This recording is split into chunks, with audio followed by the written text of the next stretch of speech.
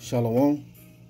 First and foremost, I want to begin by giving all praise, honor, and glory to Yahweh, by Hashem, Yahushua, by Hashem, Rakah Kadash. Double honors to the apostles and elders of Great Millstone who rule well, teach well.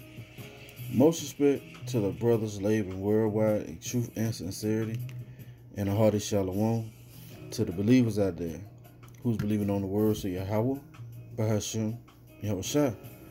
It's your brother, Dawada, coming next to you another lesson. Lord willing is edifying.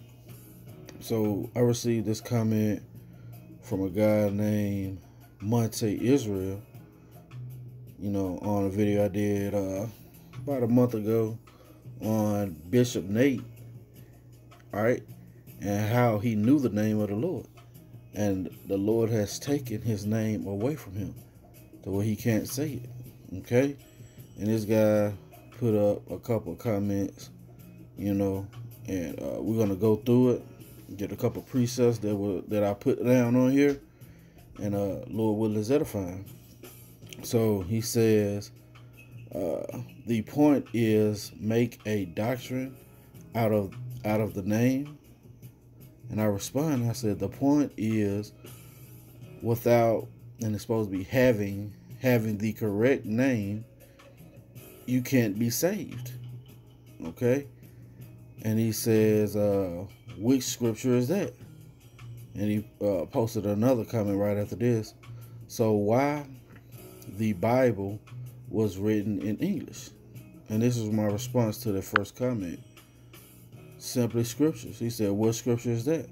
Psalms 91:14. Because he hath set his love upon me, therefore will I deliver him.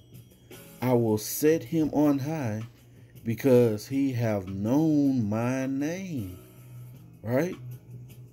Acts chapter 4 and verse 12.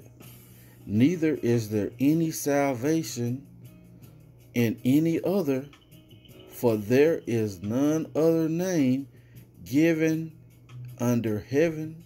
For there is none other name under heaven given among men whereby we must be saved. You see, Joel 3 and 32. And it shall come to pass that whosoever shall call upon the name of the Lord, Yahweh, by Hashem Yahushua, shall be delivered.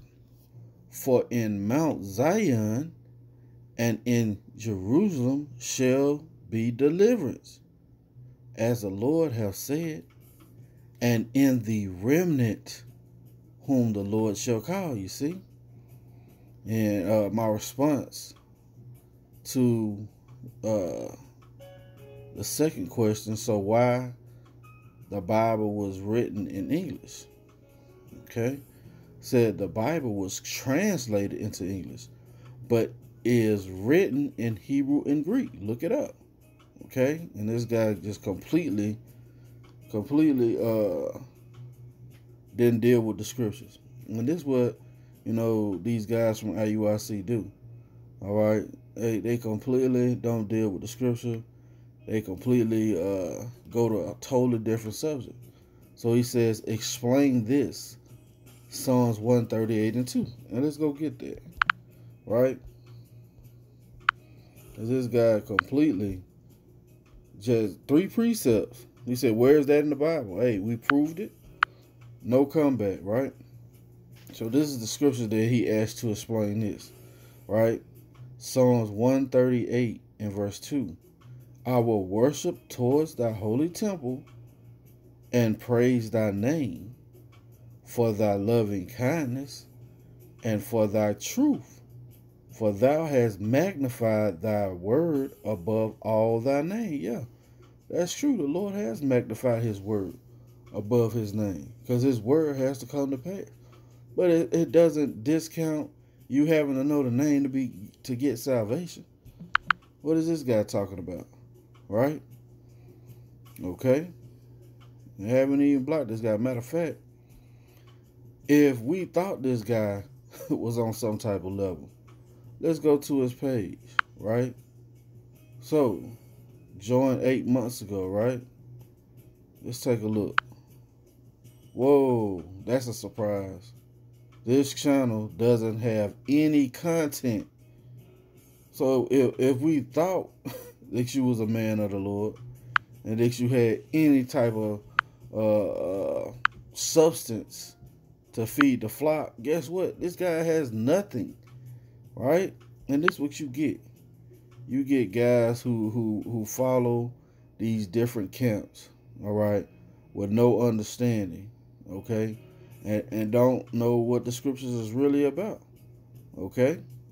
I said to him, when you explain those scriptures, I just supposed to be put up, I'll explain Psalms 138 and 2, right?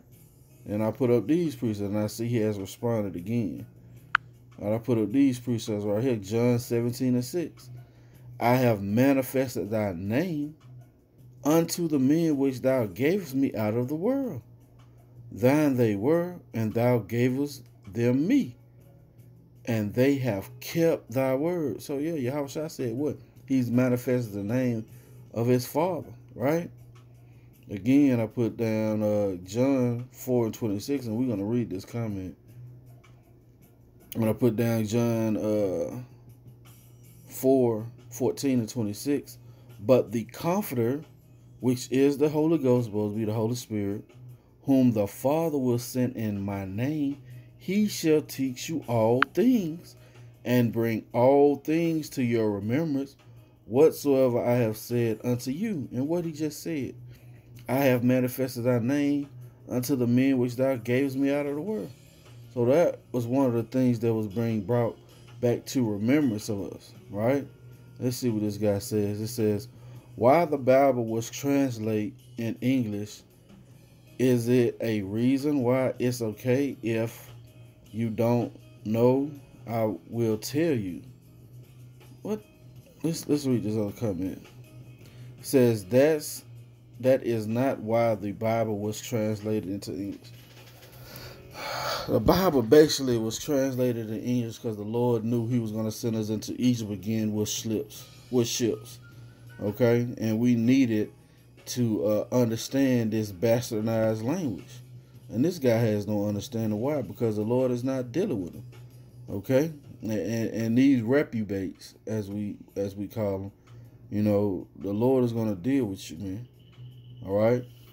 It says, why the Bible was translated in English, it is a reason why it's okay. If you don't know, I will tell you. You see this guy?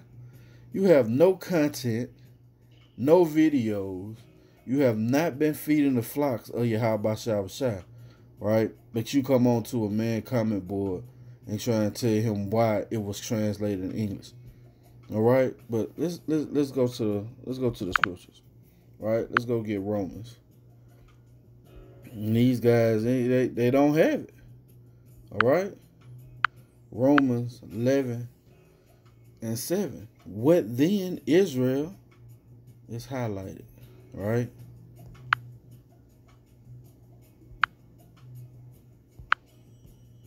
You guys have no understanding.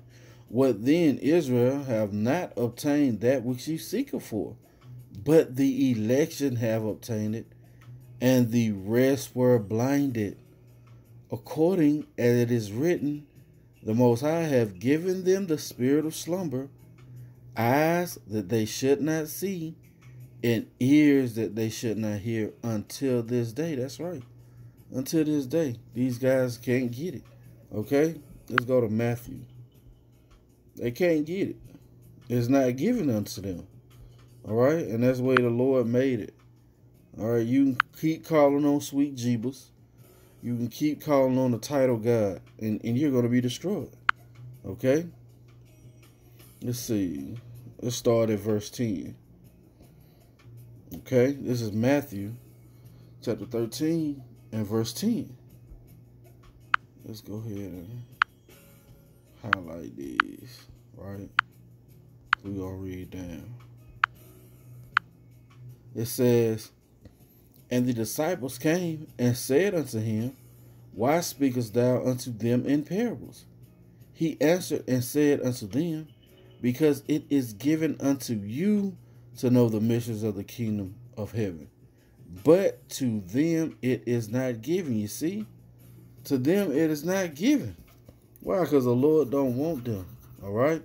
It says, for whosoever hath, to him shall be given, and he shall have more abundance. But whosoever have not, from him shall be taken away, even that he have. Therefore I speak to them in parables, because they see not, and hearing they hear not, neither do they understand. You see? And this is the reason why. Verse 14. And in them is filled the prophecy of Isaiah, which saith, by hearing ye shall hear, and shall not understand, and seeing ye shall see, and shall not perceive. You see? Well, these guys hear us, start with our apostles and elders on down, break down the name of the Lord. But believe the Lord, all count, appears 2,000 times. All right, in the Bible, and that name is Yahweh. All right, in that video you had old Bishop Nate. Master Nate break down the name, man. All right, he was breaking down the name, letting you know exactly what it was. So the Lord said once again, he manifested his name unto the men he has given out of the world. And in turn, when the Holy Spirit, the Holy Ghost, which is the Holy Spirit, come upon us, is going to teach us all things that he has said to us. What is that? That's including the name, man. Okay? Matter of fact, let's go get another precept regarding that. Okay? Let's go to the 1 John chapter 2 and verse 20. But ye have an unction from the Holy One, and ye know all things. That includes the name, which you got to have salvation. All right? The letter J wasn't invented till the early 1600s. Right? So what is this guy, obviously is a scoffer who has no understanding. No fruit on his page. And once I'm done with this lesson, to edify the flock, I'm going to delete you, man. No one's going to see your comments. Only record of this back and forth is going to be this lesson. Okay? Matter of fact, let's go to Isaiah. Let's go to the account Yahweh Shal was talking about. Right? Isaiah chapter 6 and verse 9.